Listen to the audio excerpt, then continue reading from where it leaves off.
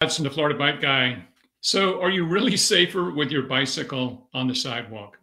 In my experience, I would say definitely not. I think it's hard in cycling to lay down a universal rule. I mean, could it be? There's certainly situations where you could be safer, but I'll just talk about some of the dangers and some of the problems that we've encountered in the cases we've handled for people who are riding on sidewalks. Now, I think the thing to bear in mind is that drivers are looking for cars. They're not looking for you and I, whether we're in the road or in the sidewalk. And we have to make sure that wherever we're riding, we're doing it in a way to put ourselves in a position to be seen, the best position to be seen by a driver of an automobile.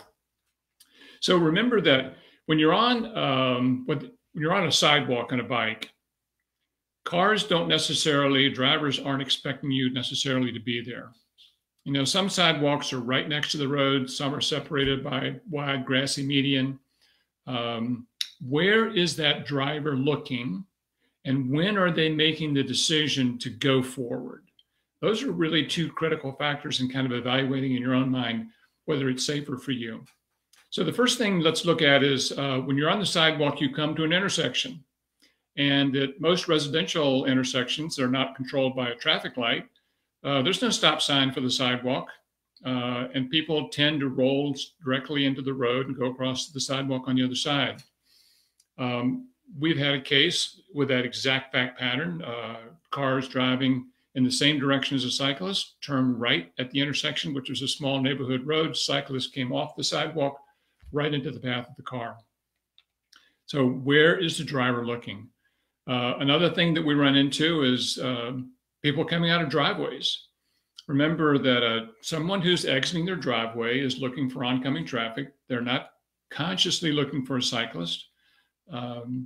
The big issue is that where is the predominant flow of traffic coming for that driver as they exit the driveway or a shopping center? Generally, they're looking at traffic coming from their left. So they're generally looking at oncoming traffic from the left because that's the lane that they generally want to pull into, and it presents the greatest danger for them. When you're on a sidewalk and you're closer to them than the roadway, you've moved the sight line for them. So if you're in the road riding, you're actually closer to their sight line when you're in the road than when you're on the sidewalk in many situations. We've had situations of drivers backing out of a driveway, hitting cyclists on the sidewalk. We've had them driving off the street into the driveway, hitting cyclists on the sidewalk. It's just when you're on a sidewalk, if you make that choice to go on a sidewalk, you have to be consciously thinking, where's the car coming from? Where's the car going? When are they making the decision to move? And where are they looking when they make that decision? Just keep that in your mind constantly. Shopping centers, the same thing. You have a lot of vehicles on a busy road. A driver who's in the road, he may be waiting at a median break. You may have a 25 or 35 or 45 mile an hour speed limit. Drivers wanting to clear traffic, get into the shopping center. They're looking for cars. You're proceeding down the sidewalk. They're never thinking about you. They make the decision to move. They accelerate. They come across the lane, enter the intersection where they're going into the shopping center, and oops, where did the cyclist come from? I didn't see that person. So you have to have your head on a swivel, always watching where cars are coming from when they make that decision to go into the shopping center. One of the big issues with shopping centers is someone who's exiting. Now, one of the things I wanted to talk about is that it's, in Florida, it is lawful to ride in either direction on a sidewalk. So you can ride with traffic or against traffic on the sidewalk. I say it's lawful, but in my view, it is not safe to ride against traffic on a sidewalk for the very practical reason that generally an exiting vehicle from a driveway or a shopping center, they're looking right. If you're coming from their left, they're looking left. And if you're coming from their right, they're not looking for you at all. And you may assume that they see you because you're in plain view and you're coming up the sidewalk, and you may think that you're in plain view. we've had a lot of cases with that fact pattern. And the driver's looking off to their left, looking, and there's a break in traffic. They go, and they don't look right to see if you're coming. They go, and then it's like, oh my God, where'd the cyclists come from? So although you can do it in Florida, I do not recommend that you ride against traffic on the sidewalk. Another thing to think about, particularly in residential areas, you have gates and walls and shrubbery, which constitutes an obstruction. If you're on a sidewalk and you have a residential gate around a house or around a condominium property, think about what is the sight line for a driver entering or exiting. That's typically a problem for someone exiting that complex, because gates and shrubbery and what have you shorten the sight line. They can't see you until you pass that obstruction, and by then they may be committed to move and it may be too late to avoid you. So all of those are common problems that we've experienced in actual cases we've handled of people riding on a sidewalk. I know that right here on our own street, we're actually in a small community. We're in a residential area. We've got a property that's commercial, but it's a residential area. And at the end of our street, very quiet street, is a trail. Pinellas Trail goes right there.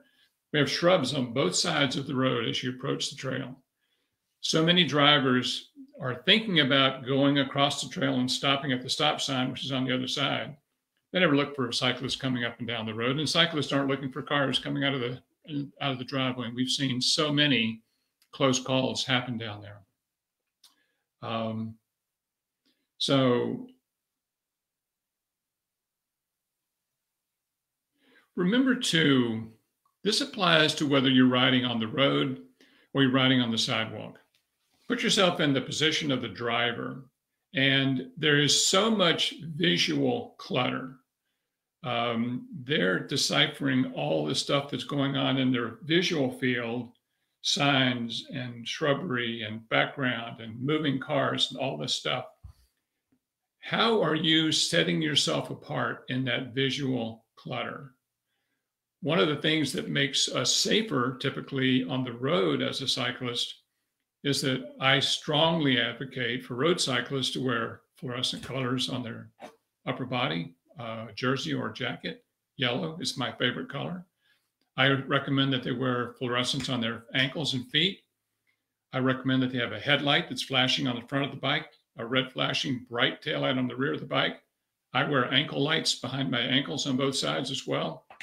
And all of that is so that a driver making a quick decision is able to pick you out, recognize that you're an approaching cyclist, and stop and wait, okay? And so many people who make the decision to ride on the sidewalk don't have all that gear. They don't have the lights and the fluorescents and what have you. And so you're kind of minimizing the opportunity for a driver making a quick decision, not consciously looking for you as a cyclist, to pick you out because you really stand out and you're moving.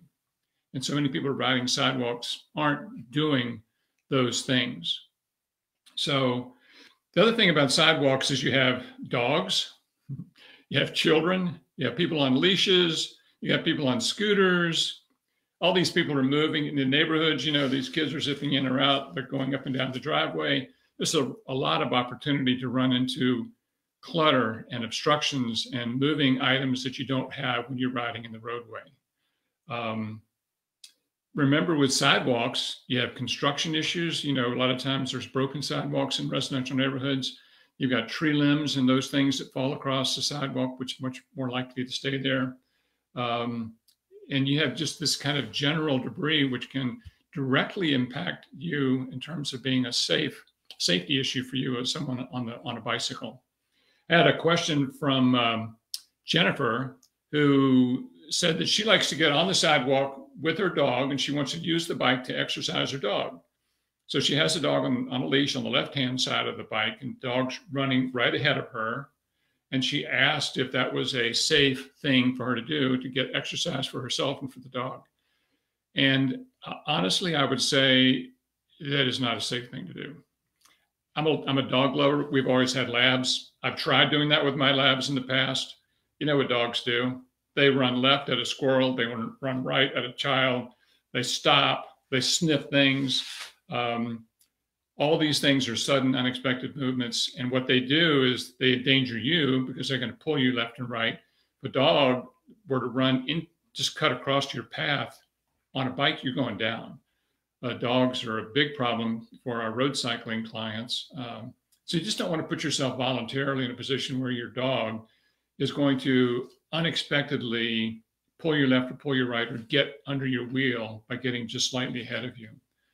The other thing I would say too, in Florida, for instance, we have strict liability for dogs. So if your dog is you have the greatest dog ever, never caused a problem to anyone, but if your dog knocks someone down, or the leash gets tangled up around a child and they fall and break something, you're liable. We have strict liability for dogs, and many states have that as well. So just bear that in mind when you are trying to exercise your dog. I'm a strong believer in just having the dog on the leash so you have control of them on 2 feet, running, walking, doing whatever you're going to do. If you're going to take a dog on a leash, it's got to be in a place where there is no one around and you're going to minimize the opportunity for that dog to get in front of you. I think that,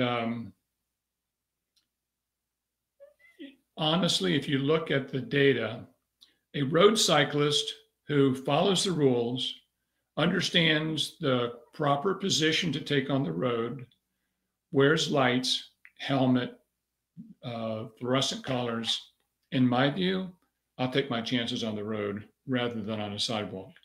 Have I ridden on sidewalks? Sure. There's some situations where I'll pop up and ride on the sidewalk. But we have a case right now of an experienced rider trying to avoid a kind of a busy, narrow street on the sidewalk, and a car pulled out of a gated residence right into his path, and really serious injury. So sidewalks look alluring. We always hear motorists are always saying, why don't you get on the sidewalk where you belong? But the reality is, I don't think it's the best option for us.